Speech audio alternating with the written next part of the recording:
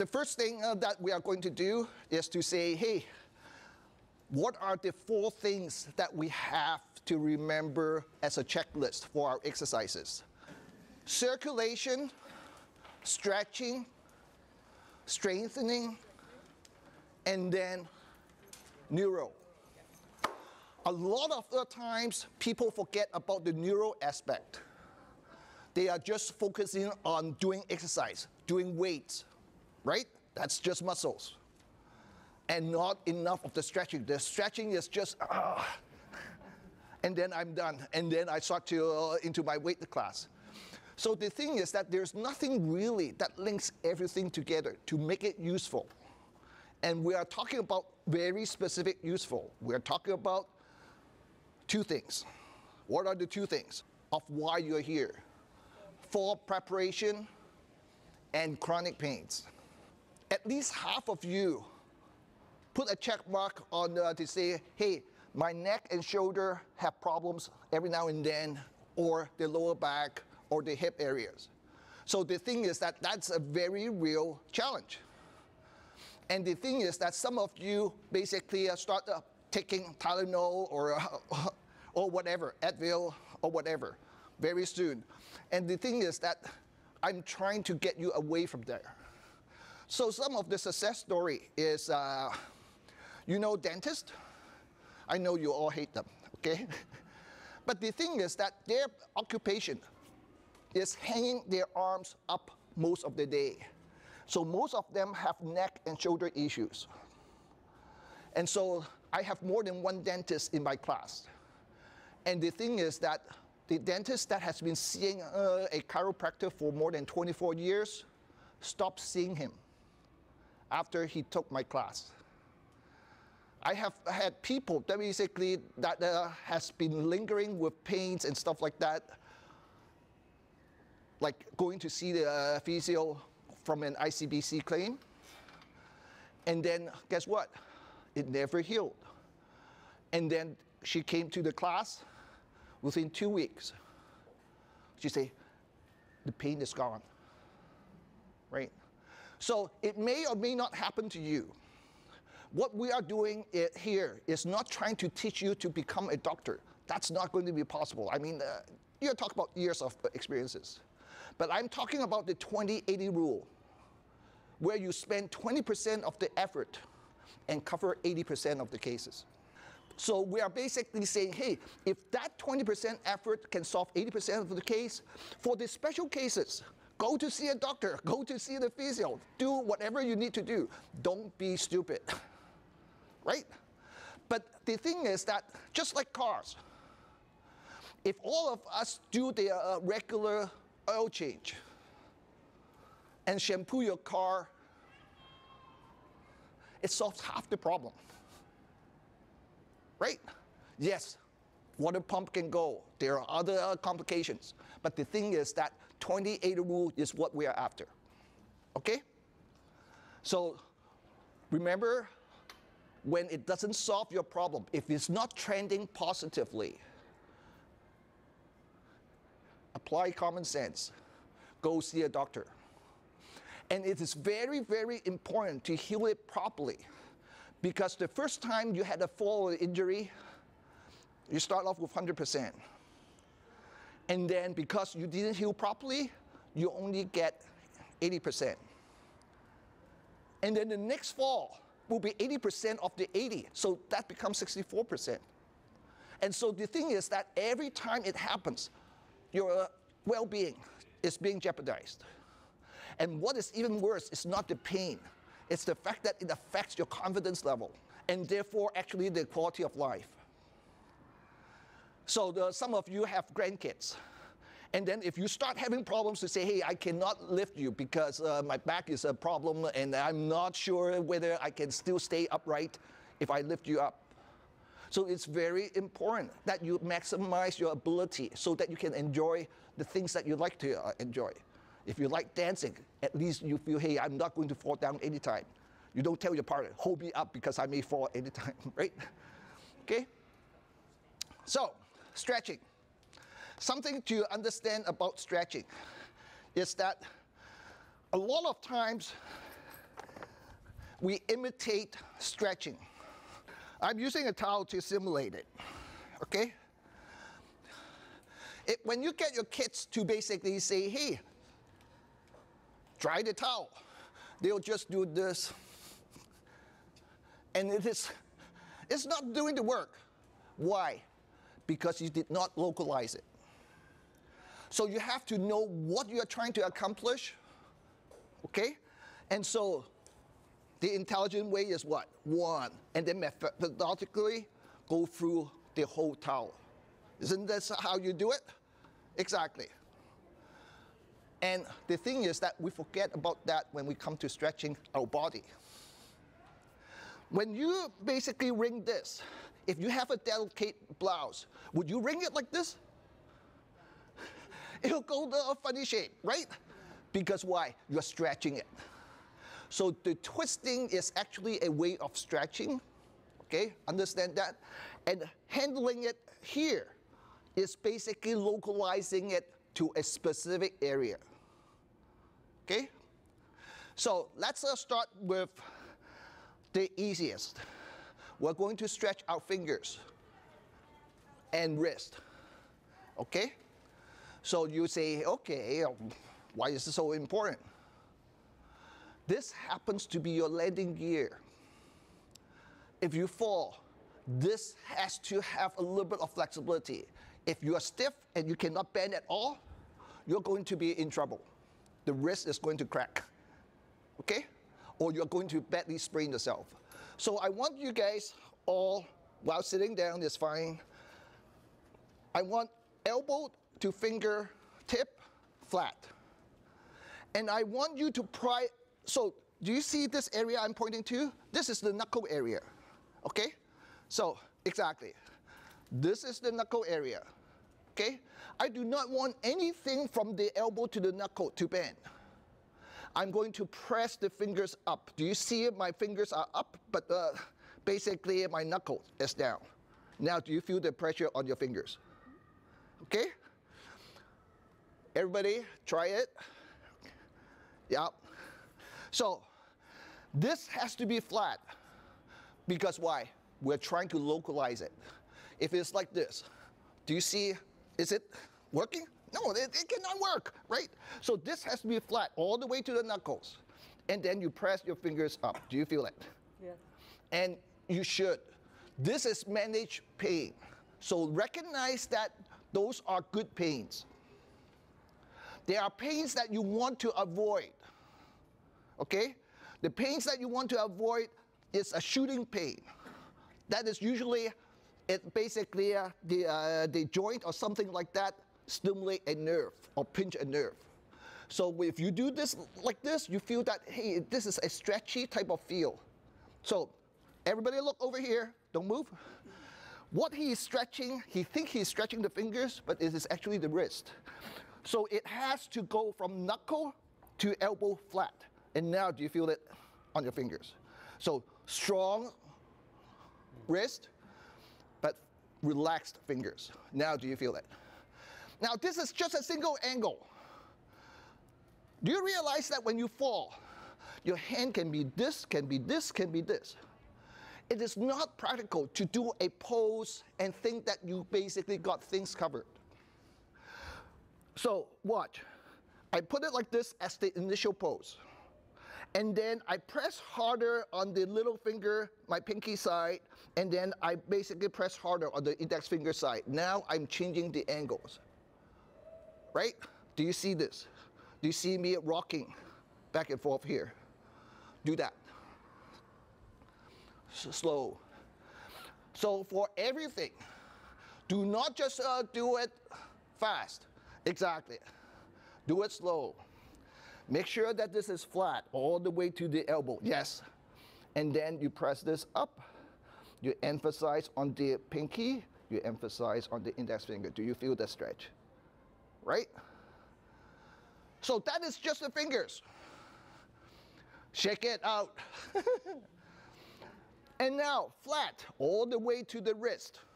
And now you're going to press at the palm. Okay? So you're going to press your hand pop. So slowly press your wrist up, relax the wrist. Exactly. Now this is up. You understand? Do you feel it? Mm-hmm. Yeah, yes. Exactly. So, yeah, that's good. And then again, we do the index finger and the pinky side. So that is a small rotation, right? And when you feel that you cannot actually do it upright, it means that you have certain limitations and you have to stretch it, right? So the goal eventually, I did not say overnight, that requires a surgeon. Do it slowly. But I bet you that if you keep doing it for a month, 2 months, you start seeing the improvement. Ask Dave. When he first started, he was tight. Right? Exactly. But now he can basically stretch these a lot better. You see, basically see. Would stretch about that far. When he started. And then right. you rotate. And then you rotate, okay. Right? And then you work on the. See, exactly. So press on the palm and get it upright as much as is possible, and then rotate. Oh, okay. Yeah. Do you feel it? Yeah. You don't know that you lack that flexibility until you... Yeah, I love flexibility, I'll tell you. Exactly, right? And especially for someone that has injuries before. Like you start to basically feel that these stretches actually brings out some of the old issues. And the thing is, that's where you basically try to cover the rest of the 20%. Because what happened is that the body is just like the teenagers, right? If we remember how we were when we were teenagers, right? When the parents say, hey, this is the watermark, right? Guess what? We try to see if we can go there, right? And if the parents adjust it for us, we say, hey, this worked. And then you are, and the thing is that that's how we go downhill. Because we adjust the bar because the teenager says so. Right? The body is basically saying, hey, like, I don't think you should be doing that. But the body doesn't really have that intelligence, right? So the thing is that the body is just acting like a teenager, okay? So you have to constantly basically make demands so that it goes into a slightly, remember the word slightly, slightly uncomfortable position so that it says, hey, I think they really want it here. And then that deterioration, we are all faced with the same curve. What we're trying to do is to change that curve like this. And in some odd cases, because you never exercised before, you actually gain. The curve is up. So depending on your starting point, okay, some is already active. So what we are trying to do is to make sure that if you're active, you're channeling the effort into something specific, which is for preparation, chronic pain. That's why we say the exercise you're learning and we're discussing today is very focused. I do not teach you how to do splits or anything like that, because do you need it? I don't think so, right? Neither is it going to happen, right? That's beside the point. So, this is your landing gear, okay? We'll talk about how we're going to use it. If you hold a crystal glass on one hand and a plastic glass on the other, which one will crack when I drop it? It's too obvious, right? But guess what? We don't apply that same common sense to our body. You have to have give in your body. Because if it is rigid like a crystal glass, you're going to be in trouble. It's going to crack. Okay? So you are not going to take any direct impact. You're learning how to be flexible and absorb it. So we'll go into that when we get into the functional part. So next, we're going to stretch our shoulders. Okay, common problem, shoulder and neck. So I want everyone to squeeze the shoulder blade so that your chest pops out and then put it forward. So, exactly. So you see I'm rounding my shoulders forward. And out, pop your chest. Exactly. Go to the max and bring it forward. So when you bring it forward, I want you to actually round your back. Yes, exactly. You see, you can do it, right?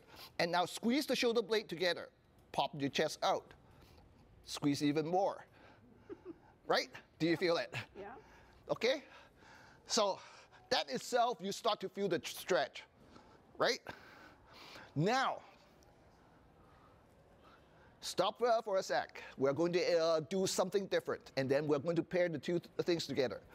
Year on shoulder means that if I'm facing the door, I'm going to tilt, my nose is still facing the door. So this is what I call year on shoulder. Okay? And now I go upright, and then I turn chin on shoulder.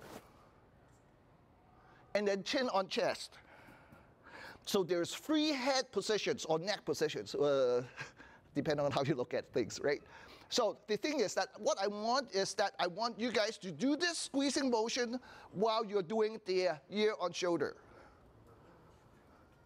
So do the year on shoulder, go to the max. Yes, you. Year on shoulder, yeah. And now squeeze your shoulder blade together at the back, yes. Do you feel it? Exactly. Nope, don't raise it. Remember, stretching means what? You're making things longer. This is shortening this muscle. So make sure that your shoulder is as low as you can while you squeeze it backward. So do not lift your shoulder. Okay? So squeeze. Yes. Exactly. Keep the neck in that same position. Just move it. Yep. Neck in position. And then squeeze the shoulder blade. And don't lift the shoulder. There. Exactly. Down the shoulder. So you see, we have a lot of little things that we do without even realizing it, right? Some of those extras actually take away from that exercise. So squeeze the shoulder blade. So everybody, it's comfy to have air conditioning here, right? But do not lean back. We are exercising here, right? Okay, so sit upright, don't lean on the back, squeeze the shoulder blade and forward while your head is tilted. Don't turn your head.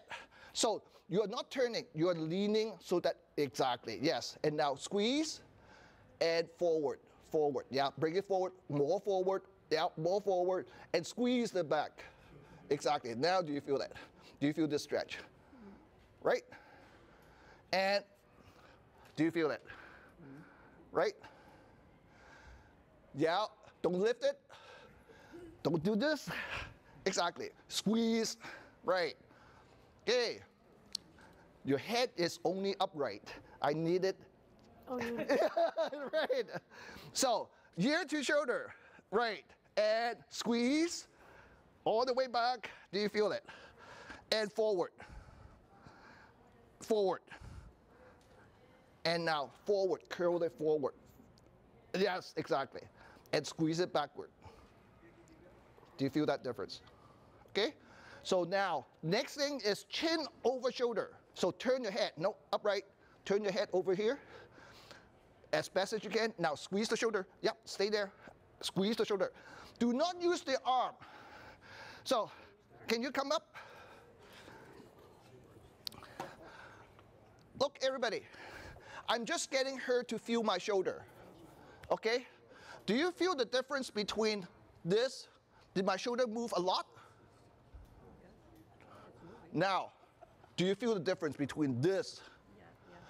So this one I originated from the shoulder. This one, this is just a passive. My hand is moving the shoulder. Do not use the hand to move the shoulder. That becomes a consequential.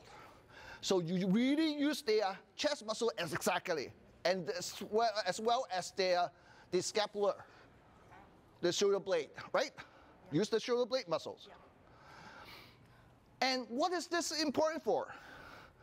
Stretching these areas. But it is more than that. As we age, how many of you can basically see somebody who is aged to a certain extent start sticking their neck out and start leaning forward? And that has to be corrected as early as you can. Because what happens is that joints tend to calcify if you don't do anything about it. So what happens is that to change that, you basically bring your chin to your spine. And then you squeeze the shoulder blade, and now your whole spine straightened out. So when you basically walk, think first, this is a problem. It has to be upright, chin to the spine, open up your chest by using the shoulder blade muscles. Posture affects so much of our lower back and neck. Yeah. And we often have shoulder and back problems. It's one of the most frequent things. So now, we did this position. Now, chin to chest. So one side of the chest. So one side of the chest, yeah. So keep the head in that position, yeah. And then now move the shoulder blade, just like before. So squeeze, exactly, all the way. Exactly, much better. And forward, and squeeze. Do you feel it? Right?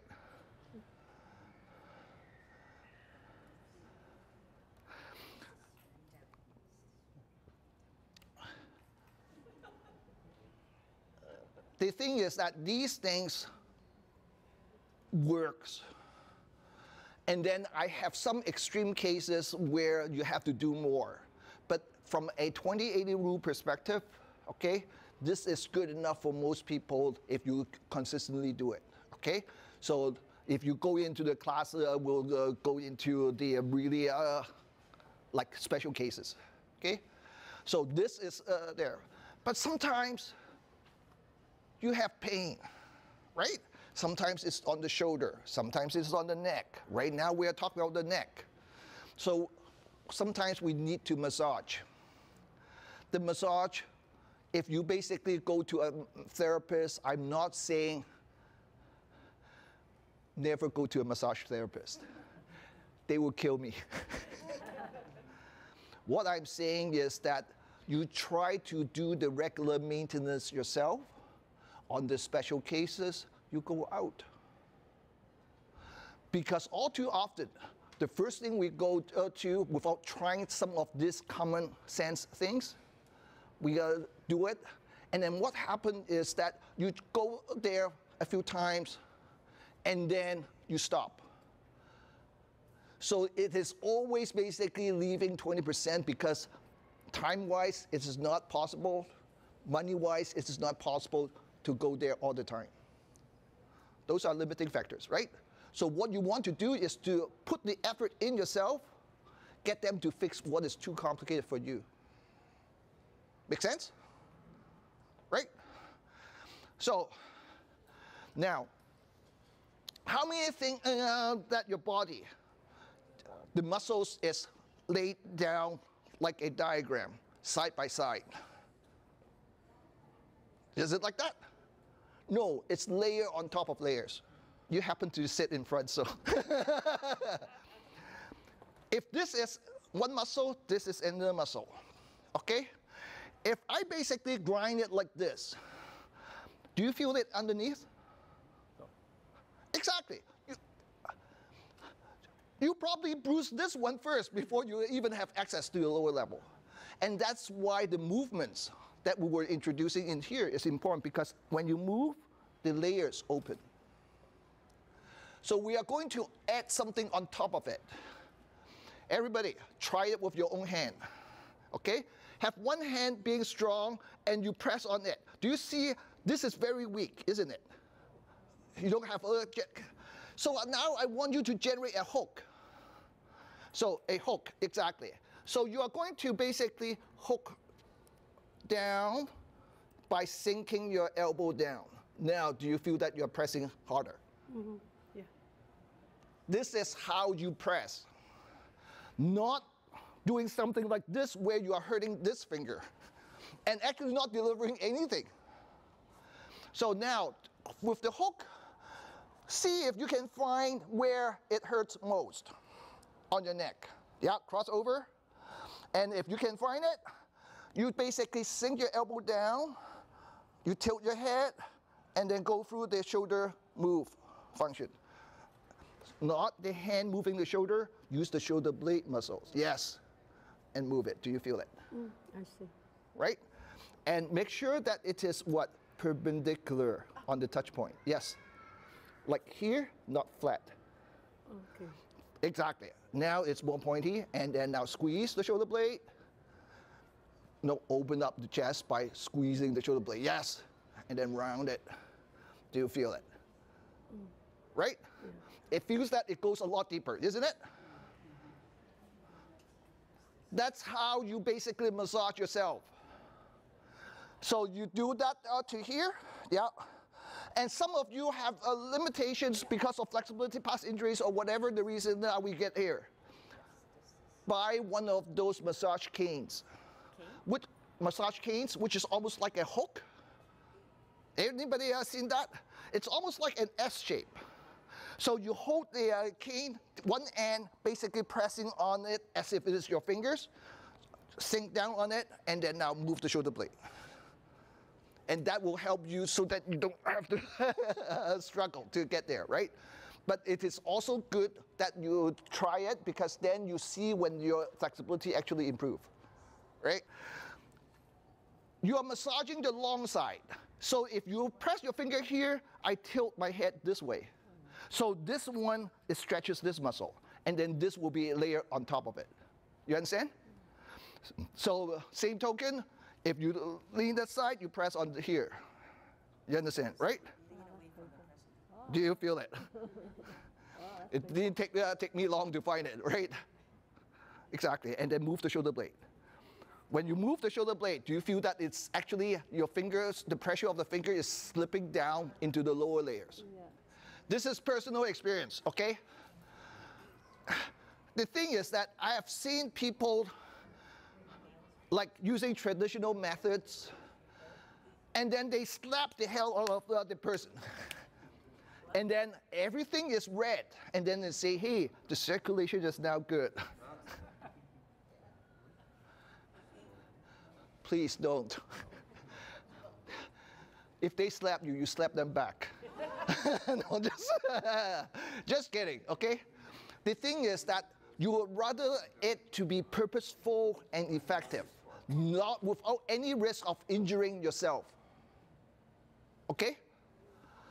These things, because you are pressing on your body part, if you are doing it like this, right? Most people do it like this. Don't do that. Because you are not a massage therapist, right? The movement, you are allowed to move. Anybody told you not to move? No. You are allowed to move. So pressing and then moving is a better way than basically doing this.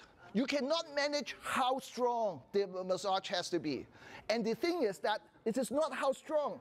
If it is layered, you are not going to effectively get down there.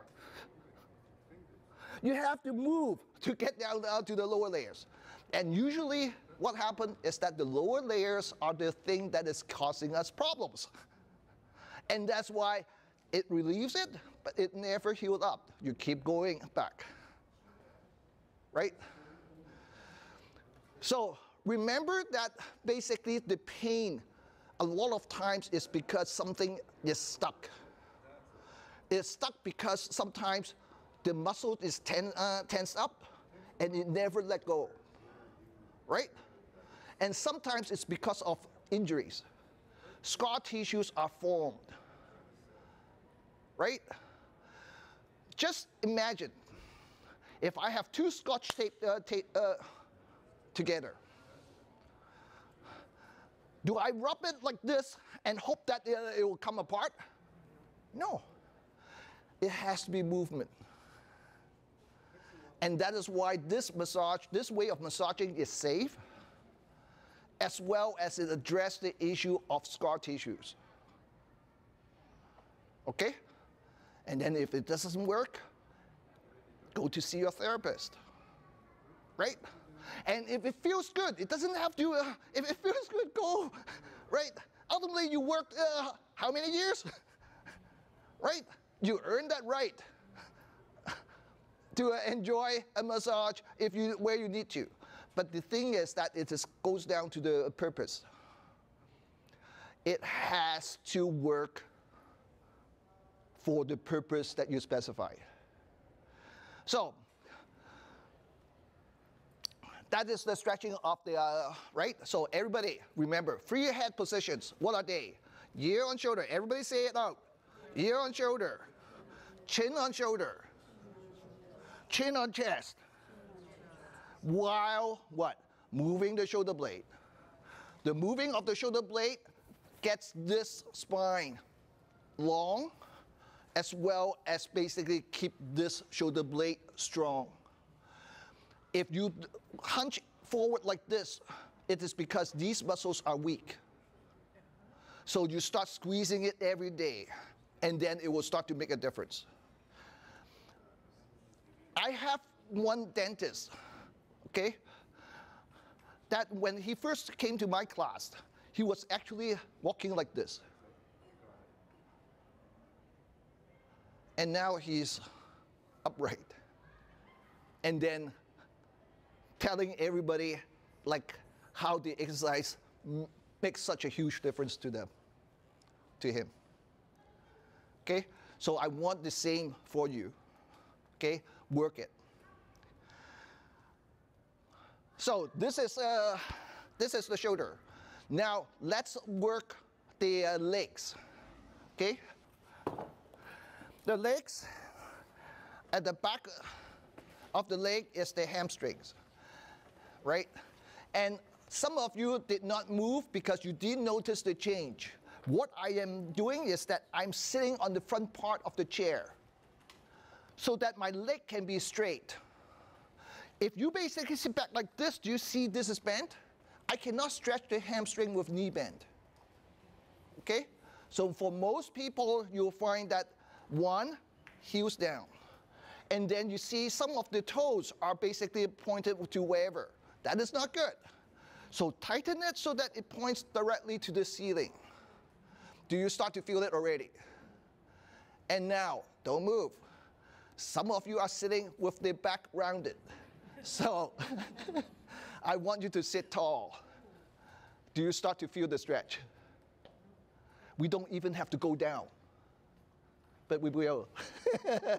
So what we are going to do, listen to the instruction. Don't go down. This is going down. I have not actually felt anything by moving it that far. I want you to sit tall and then think of chin to chest forward.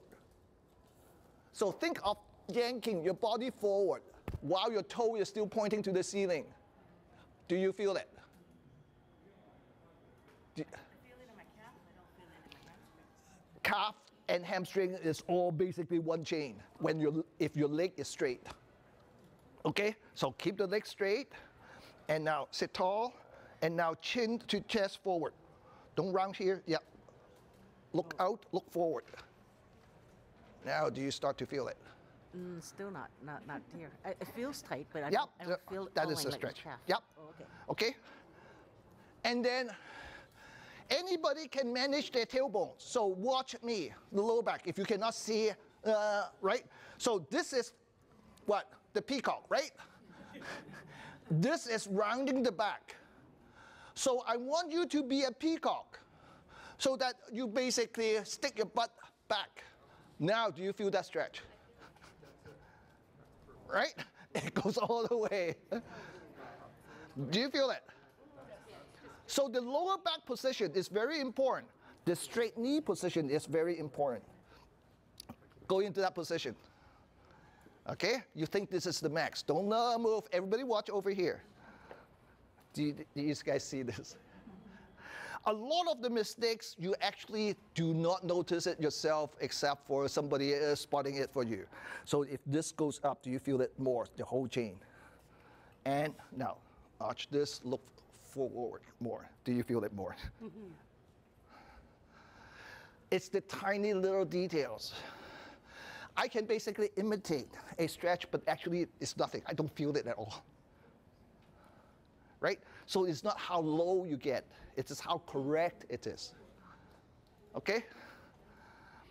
Anybody have problems? No? You understand the general?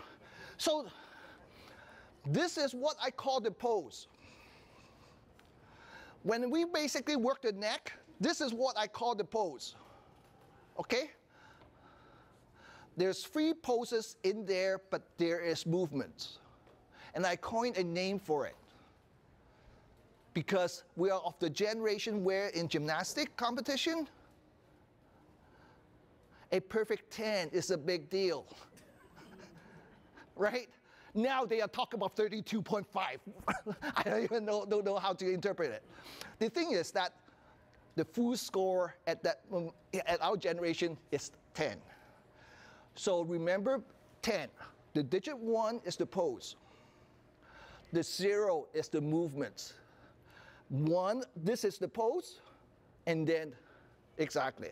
So you all just have to remember, I have 1 pose, and this is the movement that I add on to it. I have 3 poses, but actually I classify as 1 because it's easier. So there's 3 sub-poses in here, but this is the movement. You understand? The movement is the 0. Okay? So when I say, what do you have to do in stretching? You have to make sure that you have movement. And you lock to the point, and so you have to feel it. So everybody watch. 1, 2, 3. Yeah. That is not going to do anything. So when you say, I have exercised, yeah? It is very important to understand. So what we're talking about is mindful exercises. There's a second word for it, purposeful. It has to be for a purpose. Okay? You understand why you're doing it. Okay? If I do this, it's not going to exactly make me Pinocchio, right? So that is the hamstrings. Okay? So again, this is the pose. The key points is the tailbone, the chest out, and the toes pointing, right? And so now, where's the 0? Where's the movement? Look, I anchor my tailbone, pretend this is the tailbone, okay? I'm going to wipe my body side to side. I call this the wipe. So do you see me wiping to one side? And then wiping to the other side. Do you feel it? Don't lean back. Again, don't move. Do you see this hunch? He is hunching his chest. Now pop your chest out and then wipe it across. Nope, don't use the shoulders, use your chest. Now do you feel that? Right? That's the head turning. You did not move your body. So, everybody watch. This is a very common error. So, to wipe, this is just the head movement. I want basically you to actually not just move the chest, I want you to think of the chest and belly button to wipe across. Now, do you feel that stretch? If you think of the belly button as well. So wipe it all the way. Do you feel it? Underneath. Underneath the leg. So keep the leg straight. We are still doing the hamstring. It's just that the movement changes the angles. You're leaning back. So sit tall. Exactly. Do you feel the stretch? Right? And then now you turn your chest. Nope, that's your head. Turn your chest. Yes. Do you feel it? Right? It changes the angle. And do you feel the difference, right? Yeah. So eventually try to move from here. Exactly. Do you feel the difference? Right? Now, this is from the shoulder. Get it from the ribs. Now, do you feel the difference? My shoulders are tightening though. Relax it. Okay. So, relax the shoulders. Turn it from here. Yes. And then turn it from here. Relax the shoulders. Yes. Right? Yep. Okay. Now, don't let the toe point to the side. So keep the toe pointing to the ceiling. Yes. Now, does it feel different? Right? So make sure your toe doesn't move. Make sure that when you wipe, your toe doesn't move. We have one case here where the toe actually moved together with the toe pointing up to the ceiling. And wipe. Do you feel it? So then wipe the other side. Yeah? That's just your head. Wipe it with your whole body. Now, turn your body. Oh. Yes. Do you feel it? Yeah. Yeah. Do you find that when you turn, everybody watch over here, okay? When you turn to the side, straight leg, to the side, there's more pressure on the side. Yes. And how many of you have experienced that if you do a long hike, there's tightness here? This is the stretch to solve that. Okay? So,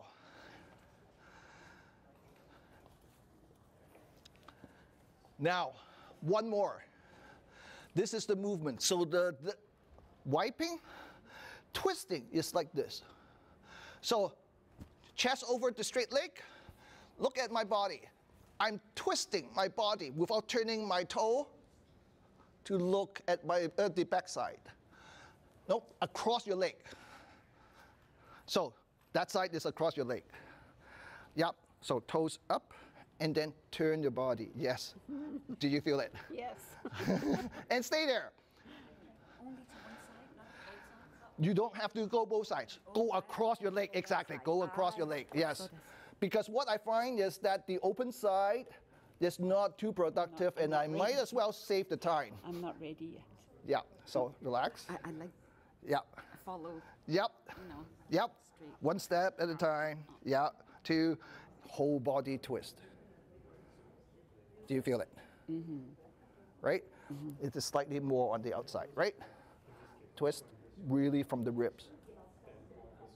Now, do you feel it? Mm-hmm. Right? So the next stretch is the inner groins. Okay? Every one of us, to some extent, every now and then, we have done gardening, right? There is the hose. And one of the things that pisses you off about your hose is that it folds and then the water doesn't come out, right? Or if you step on it, it doesn't come out. The thing is that if you look at the body diagram,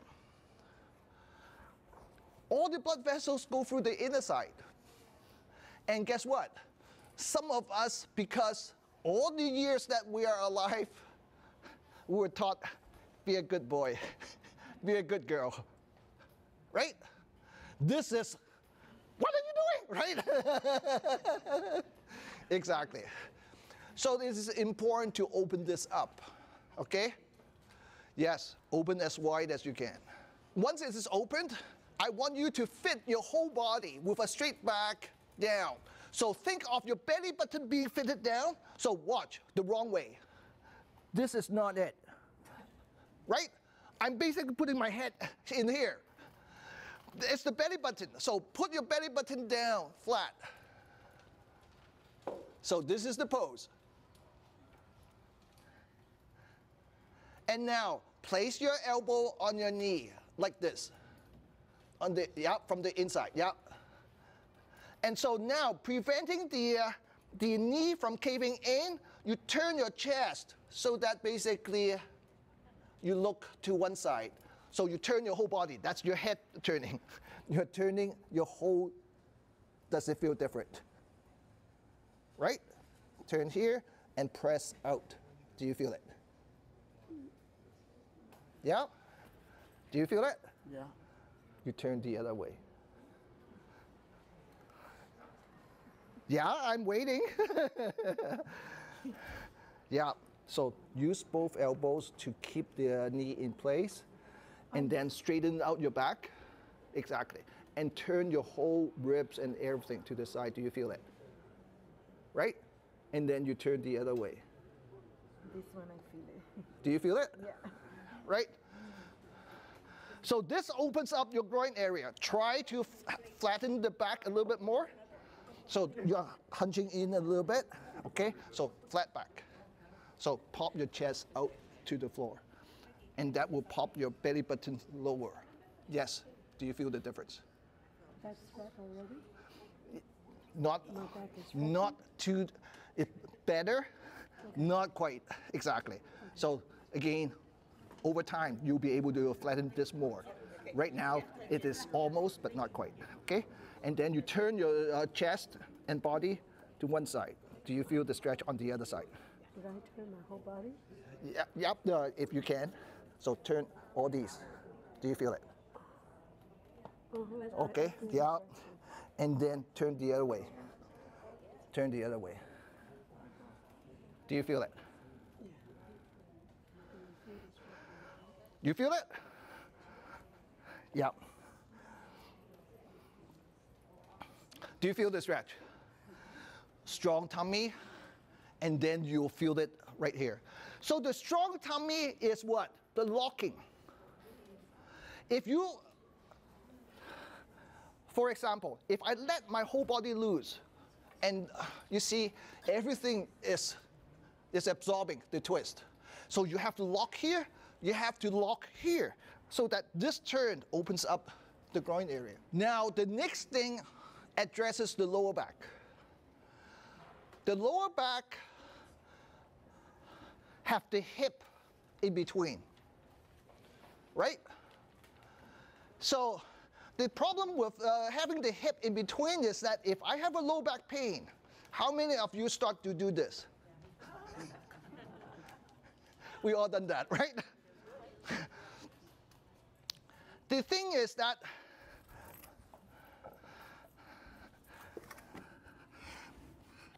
if this is the muscle,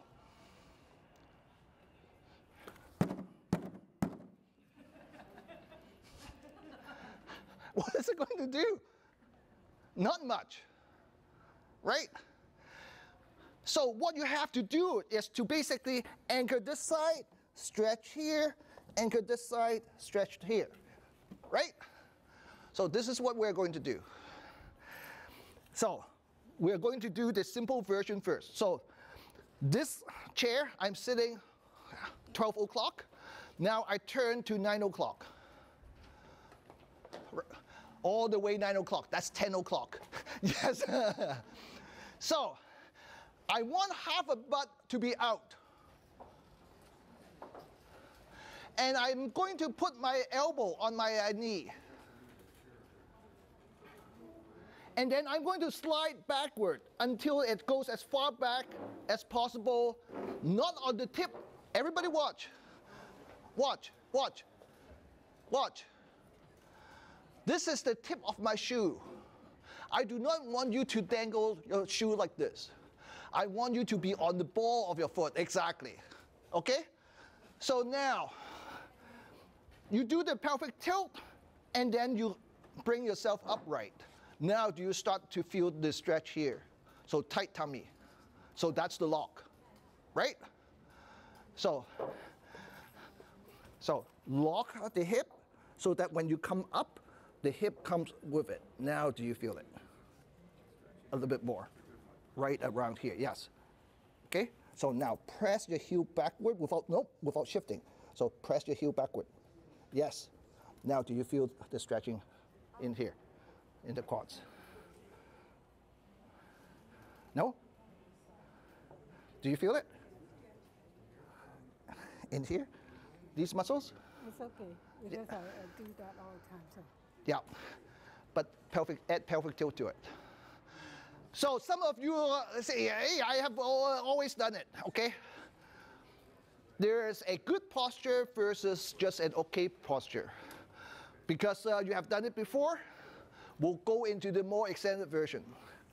So whether you are on chair or whatever, so I want you to basically think of here as a stable point, okay?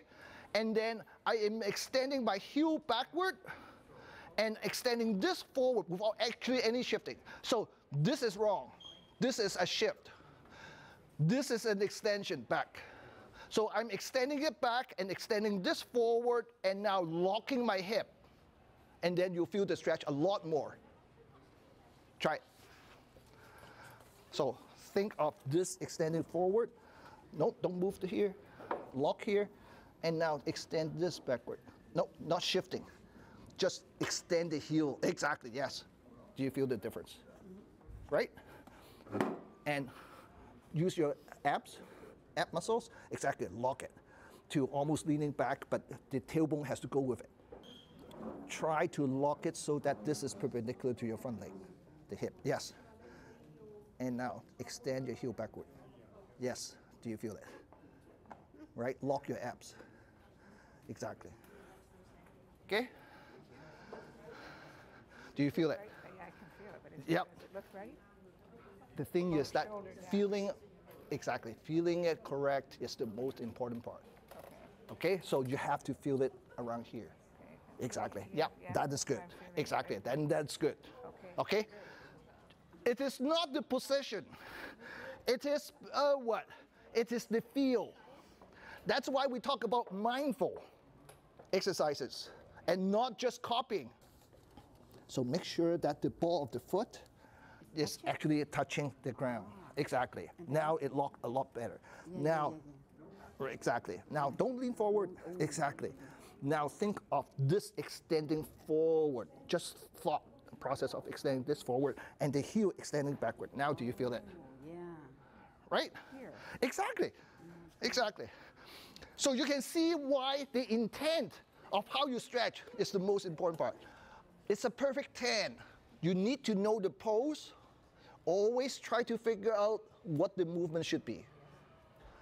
So this is the pose. Once you are happy with that, okay? So what movement am I introducing? I'm crossing my front leg. And then you feel that basically the stretch actually changes. And then what I'm going to do is stretch, and now I'm going to lean out. Draw a circle. And that is what the zero is about. Because otherwise, you're training on just one freaking position. And we move, right? The thing is that those movement does not have it has to be perpendicular. So you have to introduce that element of movement into your stretches. So now we get into strengthening. So again, we will be doing exercises, okay? But let's do something.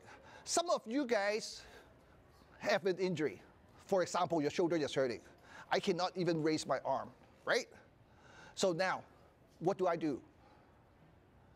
So what you have to know and understand is that there is adaptation that we can do to the exercises. Okay? So everybody stand up, and then you do this pose, and then you stay there. So 1. Most of you are pretty good.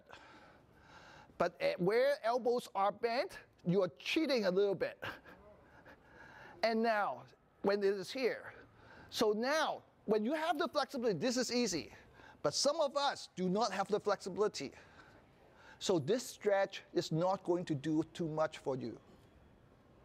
Okay? So, we'll be using the walls. Don't place your hand on the white screen. I think they use it for the white screen, but you are going to do this. So, you're going to place your hand high up.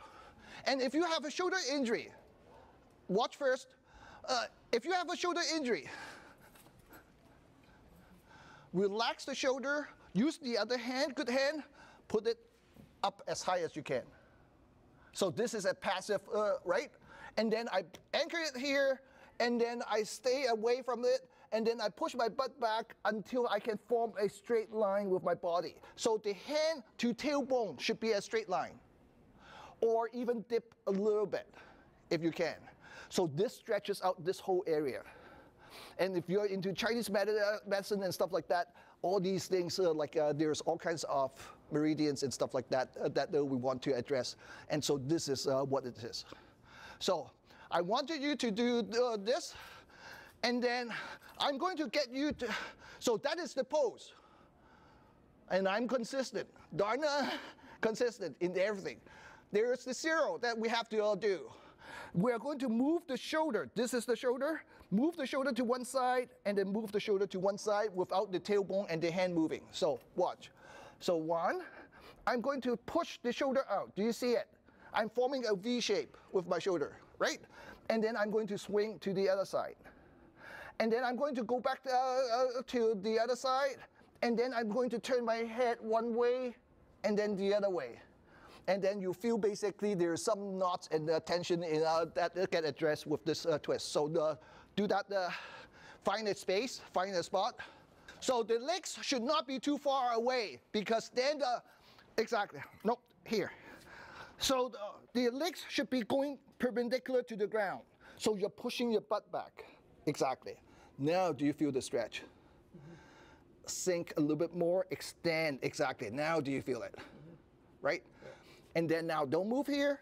Now you shift everything. Not the butt. Shift just the shoulder to this one side.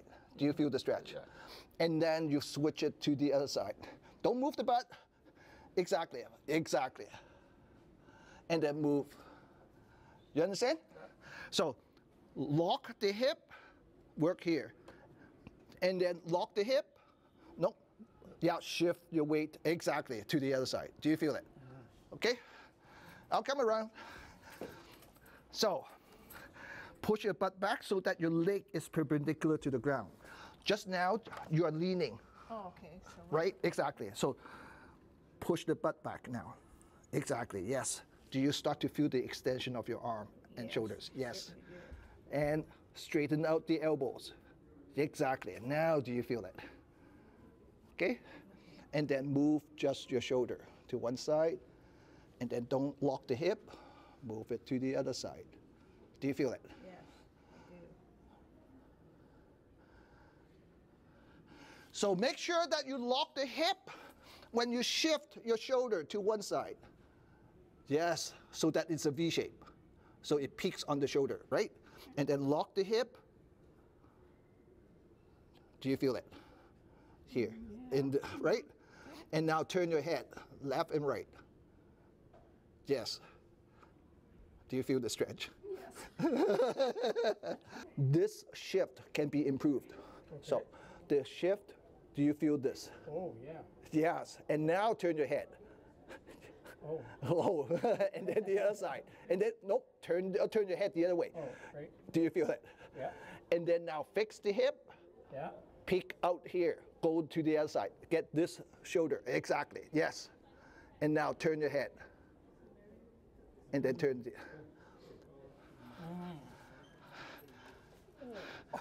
It's a whole deeper stretch. Try it. I want the legs to be perpendicular to the ground, right? So now, push your butt back. Oh, okay, straight up, okay. Yeah, stay, hand stay there. Now push your butt back until the hand, nope, don't shift. Let it stay there. Push this. Now do you feel the stretch underneath your arm? Yes. Right? Exactly. So sink even more if you can. Yeah. And then now, don't move here. Move here. Do you feel it? I think so. And then shift this to this side. Without moving your bum, right? Yeah. So move the upper body. Now shift. Exactly. Now turn your head left and right. Do you feel it? I think I It's feel tight, it. right? I feel it more in my neck right now. Exactly. So the thing is that just get the neck parallel to the arms. So you're looking slightly down. You don't have to look up. Straight arm. Now, do you feel it? This opening. I'm starting to feel it there. Exactly, yeah. And then now, this shift. So, exactly. And stay Okay, there. I think I feel it now. Yeah, and then turn your head. Nope, turn the head left, turn your, exactly, and then the other way, yeah. Do you feel that when you turn? Yeah, I could feel that. Here, Feel, exactly, there are tensions that shouldn't be there, right? Okay, and then the other side. You need help? Yeah. Okay. So push your butt back. Exactly. No, don't let this slide. Put it high, and then now, do you feel this stretch underneath armpit and stuff? And then you shift this, shift your balance, exactly, so that this shoulder peeks out, exactly, yes. Don't, no, the head still look down. Do you feel it? Okay, and then, exactly. You understand? Stretch the armpits and this whole line. Sometimes the stretches that you were taught, this one, right, may not work for you because you are not at that level where this one can even extend. Then you have to use body weight. And on times when you have a shoulder that's hurting already, you still need to stretch it. Now, assist it to go up to that level and then apply your body weight slowly. Anything that is rushed, you cannot feel that properly and you might injure yourself. But if you do it slowly, then your body will release. Anybody ever tell you that there's two types of flexibility? The major thing that always get forgotten is that there is psychological flexibility, there's physical flexibility. What happens is when you panic, your body tightens up. And when it tightens up, it's not flexible. Not because you are not physically flexible, not because you don't have that ability to be flexible, but you panic. And this is the reason why that neuro, which is the fourth one, is so important. Because all the other classes, fall prevention or whatever, right, balancing, is under optimal condition. You're never challenged to basically something abrupt, and therefore you panic. So everything that you ever developed is what? Out the window. So you are back to a crystal glass just because your brain cannot react to it. Right? So it's very important to understand. Now, let's work on strength, okay? Enough about stretching. We might go into some specific ones. So the thing is that strength, there's 4 areas where we can strengthen. And spinach is not one of those. Some of you are too young to know what the spinach is. Pot pie? Right? The first one is the big muscles that everybody knows. And that's what all the exercise class work on, the big muscles. The little muscles hardly ever come into play. It's almost like school projects that you used to do or at work, okay? You have a team of 5. How many times is 1 or 2 person doing all the work? The 3 of them just basically wait for you to finish it. And that basically is always the problem. The bigger ones, more capable ones do all the work. The little guys never basically get a chance to exercise or to test their strength. Right? So we have to find a way to work the little muscles, right? So big muscles, little muscles. Now, the third thing is mechanics. Okay? I'm trying to figure out who to pick on. Please? Okay, sure. Now, the thing is that without telling her what I'm going to do, okay, I suddenly put my body whole weight on there. But guess what? It's not a problem. Because why? She has this structural support. And so knowing, understanding your structure is very important. Can she do it with biceps? No. Exactly. Same person, right? One you can carry it, right? The other one you can't do anything. Okay, thank you. You're welcome. You like look like a big guy. Okay? So again, I want him to push out like this. Okay? So bend your elbow, bend your elbow. Nope, bend all the way. I'm going to use one finger. Now push. Start. I didn't start yet. Oh, okay. The thing is that basically what happened is that mechanically acute angles is weak. Folded arms is acute angle. Okay? When you basically see people trying to do push up, what happens? They just do a couple of inches. Why? Because they can't go deep. Deep is what? Acute angles. So I'm trying to just basically explain the mechanical side of things. Do you understand? So you say, hey, okay, I'll remember that. You have to apply it to everything. So we are going to basically work on something which is said to be a problem. How many of you basically, when it is a big step like this, what happens is that you start leaning in, right? When you lean in, do you see this is the first acute angle? This is the second acute angle. And you are loading up on your knee. How many of you have knee issues every now and then? Quite a few of you. So what I want you to do is to use your calf muscles. Do you see, this is my calf muscles. When I raise it here, what am I doing? I'm reducing how high it is by basically cheating with the other leg. So I don't count on just the front leg. Usually what happens is that this leg has to go at a disadvantage mechanical angle to load up your whole body. This one is that this is 90 degrees, this is 90 degrees. So as soon as this one reaches the peak, I just go up.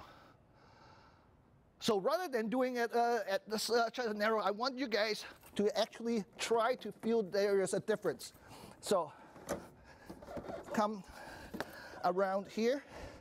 Try to see the difference between basically putting one foot on there, leaning in, and then go up and go up. Do you feel it on this leg? Yeah. Right? So now, instead of leaning in, I want your bottom leg to bounce a few times, activate the calf muscles, right? So when it reaches the peak, this one take over. One, and go up when you're ready, yes. Do you find it lighter? Yes. Less pressure on the knee. Yes. Exactly. Exactly. These things make a huge difference. And then when we go down the steps, okay? What do? We basically go into here, and then you see we reach down carefully. Do you see this acute angle, acute angle? What you should be doing is actually pushing with the inside leg and push yourself backward. Now I have 90 degree, 90 degree. The angle make a huge difference. So keep yourself upright. So bounce with your bottom leg, exactly.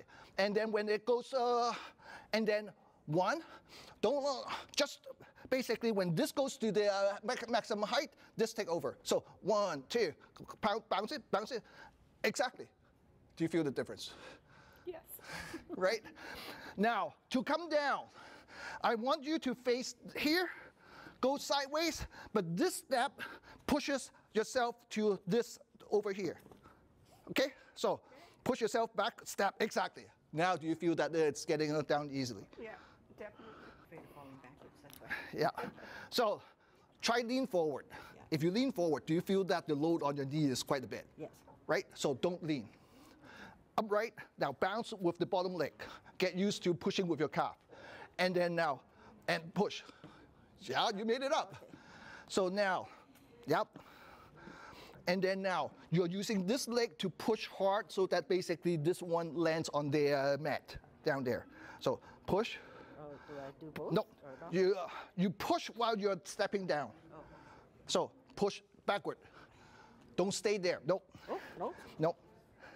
You see, she is actually going down this way. Means that this knee has to push forward. And this looks like there was a knee operation before, right? And so the thing is that don't basically spend it on things that you can optimize and avoid.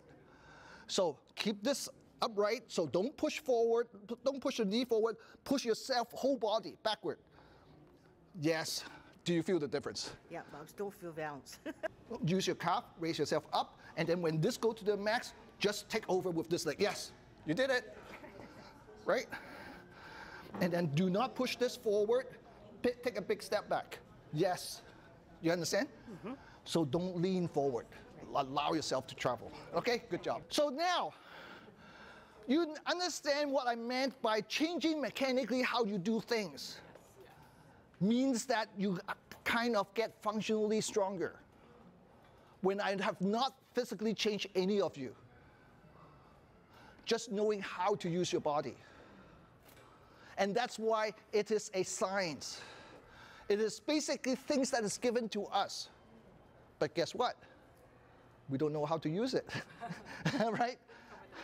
There's no user manual, right? And what is worse? There's no returns, right? So, this is just getting up the steps, right? There's a lot of things, but what is the most important is the falling preparation. So you start to see you need the strong thigh muscles. Now, how do we train that? Okay? There's our method versus everybody else. You have seen enough exercise or even participate in some of those cardio. 1, 2, 3, 4. 1, 2, 3. We have done that, right? When we were young.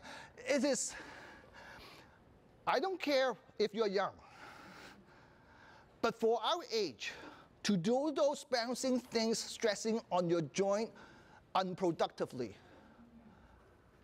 is stupid.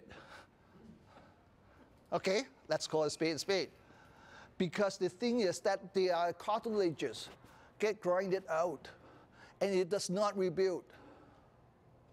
So what you want is something really static, no bouncing, and yet you exercise the muscle. So, this is going to be easy. What you're going to do is to try for 1 minute, only 1 minute, to just rock yourself off the chair and then back first. This is not the 1 minute, this doesn't count. So just rock yourself forward and then back. Rock yourself forward and back. Yes, good, open wide. Open the legs wide, exactly, yes. This is easy, right? Okay, now I want you to rock forward and stay there, arms around your chest. And then I can tell you a story, so stay there. Once upon a time, there were 25 people.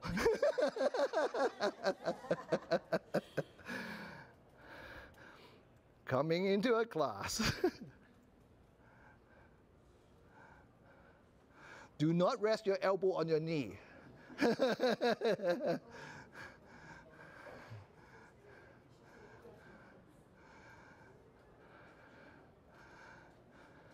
Yeah. No, not sitting down. No. We say 1 minute. Okay? And then I open up my phone. Just kidding.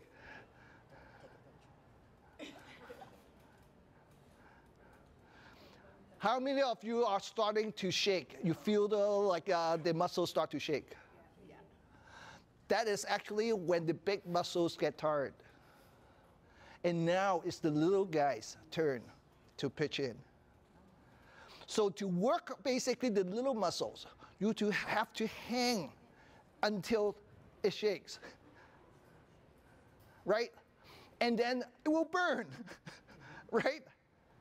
And then now, that's when the exercise really starts. And do it for 8 counts. So my 8 counts does not start from the start, because every one of us are different. But once you start shaking, then we are on even plane. Okay? And then you hold for 8 counts when it's shaking, when it's burning. 1001, 1002, 1003. Do you feel that this is quite a workout? Yeah. Did you run? No, you didn't run. It's just pure, basically, thigh muscles.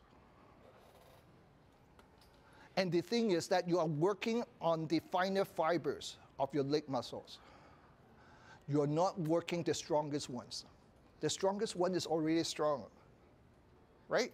It always takes over. You're working the little guys that has not been worked at all.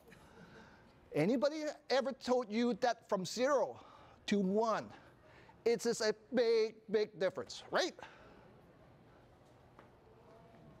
From 1 to 2, yes, it's 100%, but it's not infinite better. And so what I'm trying to say is that your little muscles, if it never get worked, this one will pay huge dividends to you because you never worked it at all, right? It also addresses one additional thing. As seniors, we start to take things into a routine. I have had years going to work and exactly the same traffic light, exactly the same time, I see the same freaking people. Because why? We stick to routine. Exactly. And the thing is that those routines are good. It keeps us safe, but guess what? Then your defense mechanism is actually starting to lag because you say, hey, as long as I stick to the routine, everything is fine. The world is not perfect, right? So you have to be ready for what? Things unexpected. And therefore you need reaction time. You need basically that mental ability to push the envelope. And that burning and plus 8 counts is the pushing of the envelope. Okay? How many of you still do push-ups? Good. Okay? That's why he can push me, right? But let's try and exercise. Okay? We are isolation to do exercise these muscles. Okay? Because these muscles are not strong. Throughout your daily life, think. You carry your grocery, right? How often do you push things out? Hardly ever. Just the doors. The doors, but poof, and then it's done, right? Exactly. And a lot of times you make sure that it has WD-50 on 40 on there, right? So that it just slides open, right? So the thing is that these muscles are getting weak. I have people that basically have done martial arts, doing punching and stuff like that all their life, but then when they get to their 60s, they start to basically, hey, I can sit back, right? When they're in their 70s, he fall, and these muscles are not strong enough to protect. So what you have to do is to keep these muscles up. Push up. There's more than one version of the push-ups. Now, place your elbow all the way touching right. And I'm not going to get him to push all the way out. I'm going to get him to push just 1 inch. Exactly, but slow. You do not touch the wall again. So slow, slow, very slow, as if you're doing Tai Chi. Nope, slow, just 1 inch. out 1 inch, out 1 inch, slow it down 1 inch, slow out 1 inch. Do you start to feel it? Yeah. Do you feel that this one works these muscles a lot more? Yes. If you don't believe me, try it yourself. So, look, okay? So, no, not yet. So now, you see where the hands are, okay? So I want this to go down by 1 inch. Go down, exactly. Yeah, now try the same thing. Now, do you feel much harder? So I can basically create exercise for you by varying just a tiny little detail. Do you feel it? Yes. Thank you. Okay? So, these are what I call isolation exercises. These are not functional exercises because why? It doesn't involve basically a reflex or balancing or anything that involve the reflex adjustments. This one you just concentrate and push, right? So I want you guys to try this one to isolate it to just the triceps, okay? Too high, it's higher than your... I feel it. You feel it already, exactly. Now, do you feel it? Yes. Don't allow your belly button to go forward. So keep your body straight. So just like this. Yeah, and now get it to almost touch. Yeah. Oh, wow. Can do that 3 times. Wow.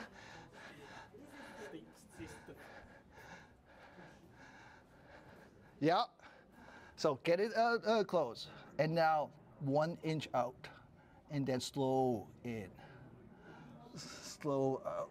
Do you feel it? Get it closer. Slow down. Slow. Ooh, yeah. Do you feel it? Right? Show me. Too tired? Press this out. Yeah, just 1 inch. And then down. The elbow. The elbow 1 inch. So 1 inch. Yeah, slow. Stop. Doesn't look like much. I see what you mean. Doesn't look like much, right? Do you feel that? Yes.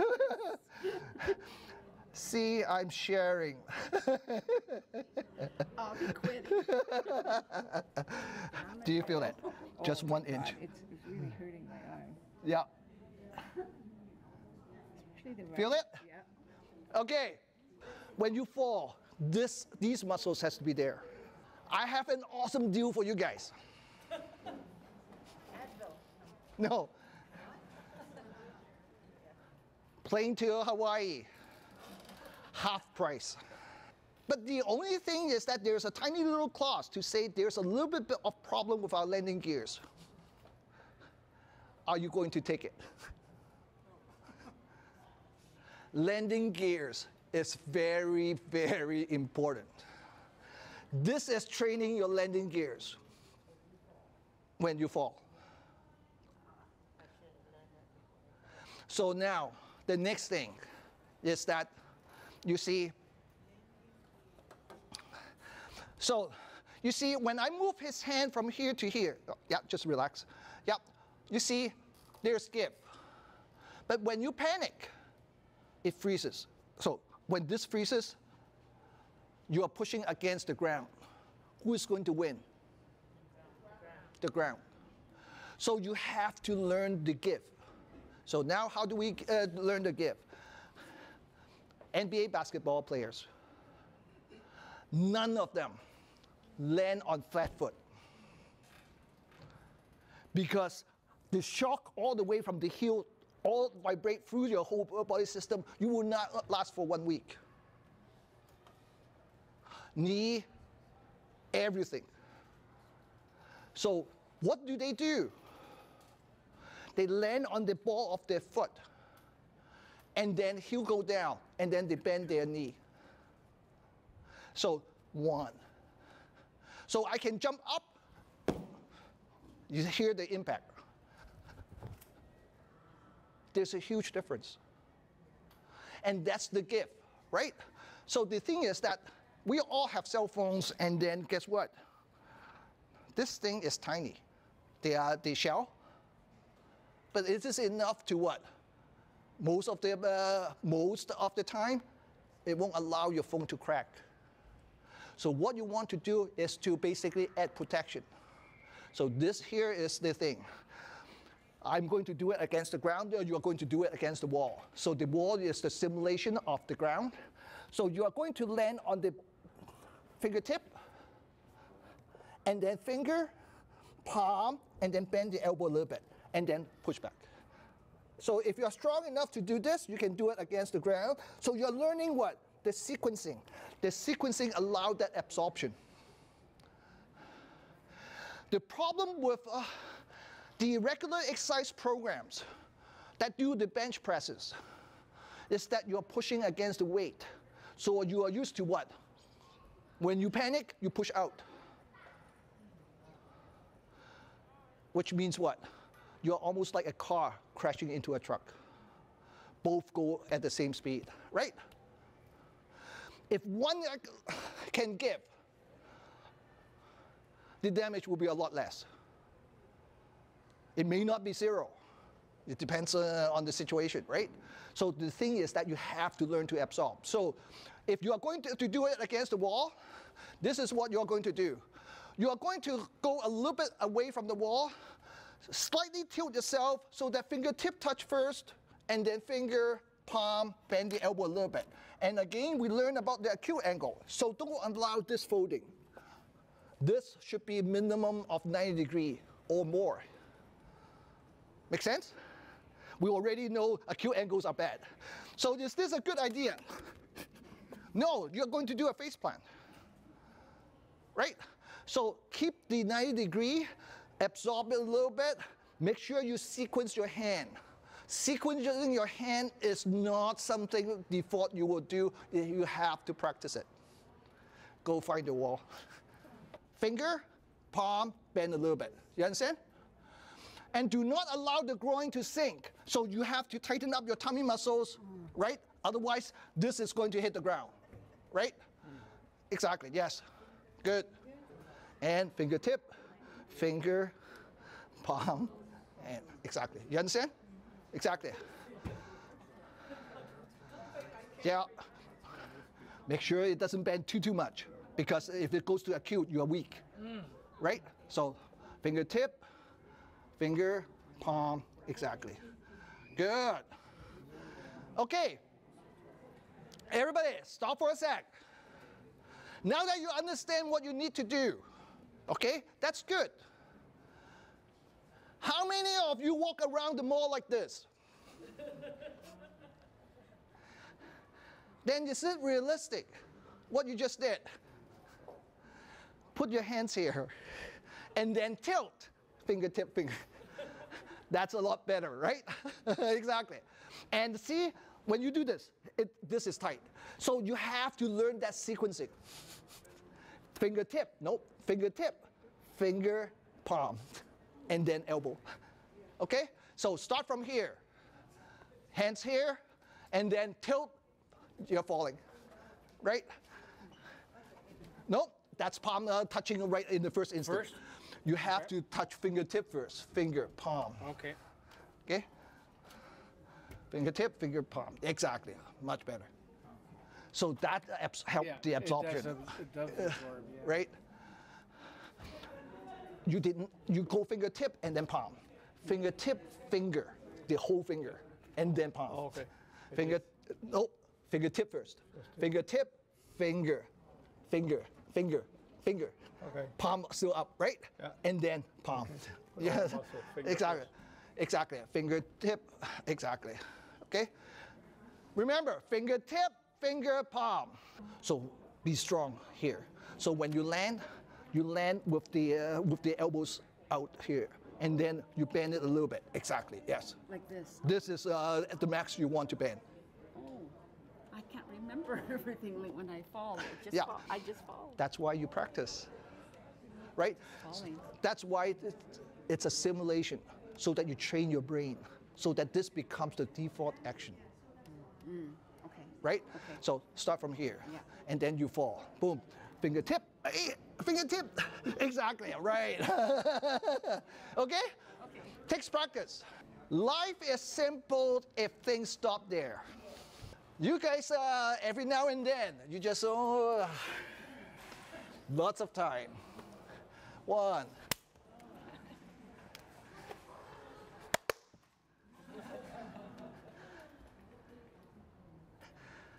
Practice it over time. Because the brain needs that stimulation. Without the stimulation, you are not going to react to it. Right? Right. So, this covers the forward, right? Now, the thing is that we have to handle backward.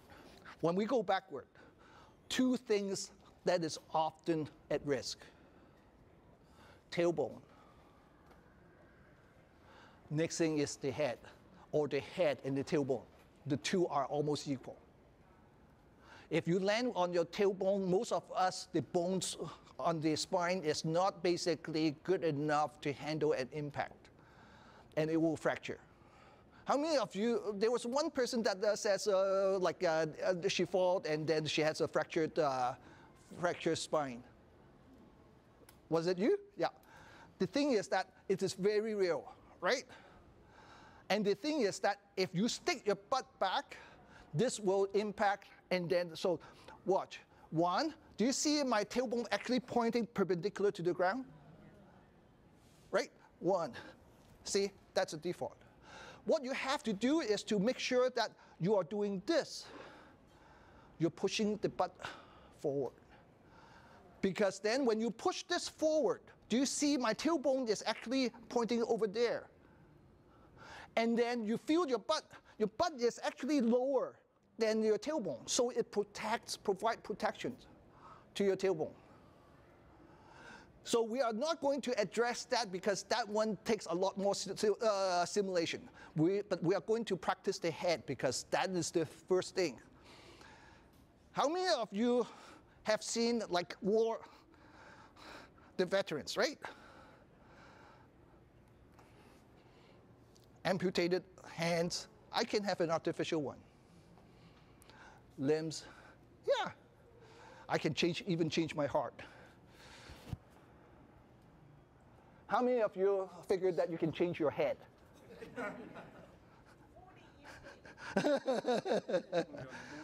Yeah, only in the movies, right?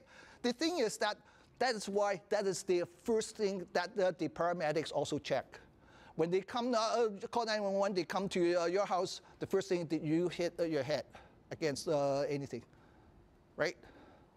And so far, we are still lucky. Like most of the participants that has come to my classes, like always remember this. So we are going to do this. We're going to sit out in the chair.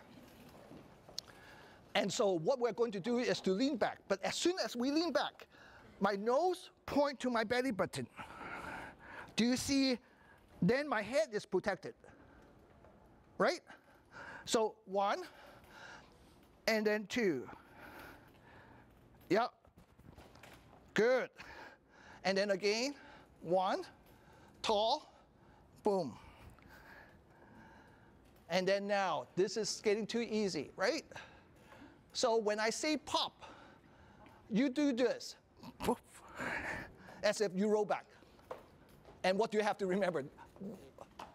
Head position. Oh, see, intellectually knowing something is quite different than basically the body knowing, right? So it's tall, pop, tall, pop, exactly, tall. That one you forgot your head.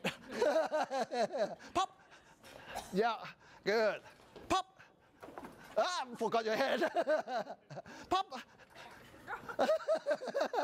No reaction. Pop. What is this shoulder shrug? Pop. Exactly. Pop. Pop. Pop. Ah, the head. You have to tuck it. Usually, okay, during class, one of the ways to remember this tuck is to say, give me $100 bill. Put it here. If it falls down, it's mine. Then everybody. Okay? So it is very important that you tuck your head because then your head will not touch the ground. Okay? And this also basically teach you how to round your body. Okay? So pop. Yeah, no laughing matter. Yes, exactly. But you see, you need that preparation time, right? So that is where family members and other things, you tell them to say, hey, randomly, pop. Right? The thing is that you have, because why? Do you receive an email from me first to say, hey, you're about to fall? No. Right? When it happens, see? Right? Thing is that you have to basically get the neuro to be ready for all those things because otherwise everything is just talk. Right? So you can see like the exercises that we are doing, one of the important components is that simulation of the falling. Okay? And during the class, at one point, when people are ready, I actually have them, people push from behind so that they actually try to rebalance. Right? And that is important because you need that brain. Right? So I check the time first. So rather than Q&A, I'm going to talk for 4 more minutes. Okay? So one of the things is that basically it is you are always trying to rebalance something. So for example, in here, if I put my finger here, it will drop, right? So to balance it out, it has to be even, both sides, right? So when you fall forward, what do you have to do? Put your butt back. So everybody, stand up. So think that yank, come on, hold your t-shirt or whatever. Yank yourself forward. Now you are about to fall. What do? Push your butt back. And some of you are actually just bending forward. So watch. Give me a finger. I don't mean that.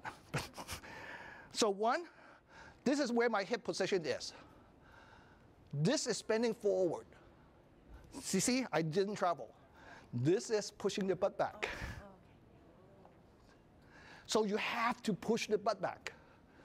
To the extent where basically if I have a wall behind me, about 12 inches away, push, I can touch it. Some of you are too afraid to push it back, but that's your rebalance. Your knee has to bend. Your knee can bend, yeah, because why? We're not doing stretching. Otherwise you're stiff, yeah. Right? So this is the functional side of things, exactly. Right? So think 1, tilt, you're almost on your toe, right? And then rebalance. Right? So 1, 2. Do you, exactly, do you feel it? Yeah. Good. And now the other exercise that you should bring home is balance on toe. So everybody, let's do it easy. So just go up onto your toes and stay up there. Why are you stepping? Stay in one spot. Guess what? We're not used to using our toes. That's the problem. So what I want you to do is to balance on the ball of your foot. So this is the ball of the foot. When you fall forward, I want your toes to press hard into the ground. Okay? And when you fall backward, just lower your heel a wee bit. Do you feel that? You stabilize a lot with just that technique. Toes. And therefore, you have to work the foot and toe muscles. Right? Otherwise, they are not ready. And for someone like I learned that through my dad, or seeing how my dad, like that whole evolution, is that he had a fall, and so he started using a walking cane, right? And then guess what? You start leaning forward because there's a cane there. Once you get into that habit, it gets into the no recovery stage. because what happened is that you're always off balance. Exactly, leaning forward. And what is worse is that your back is going to be in pain. Because if I have a stick, okay, heavy on one side, you're holding the, when it is just on top, it's not a problem. But when you start to tilt it, you start to feel the stress on your wrist. And in the human body, that's the head, this is your lower back. So you have to bring your chin back to your own spine. Getting back to the warm-up, squeeze the shoulder blade, correct your posture, right? All those things will help you. Okay, time's in the last minute. So the thing is that the classes can always help you, because what happened is that the corrections, we can basically, because it's a smaller class, we can actually do more personalized corrections. And then there's a lot of topics, and so you can see in the list of initially what I want to cover, and then we're just basically scraping the top of it. The thing is that there's a lot to learn. Thank you, everyone.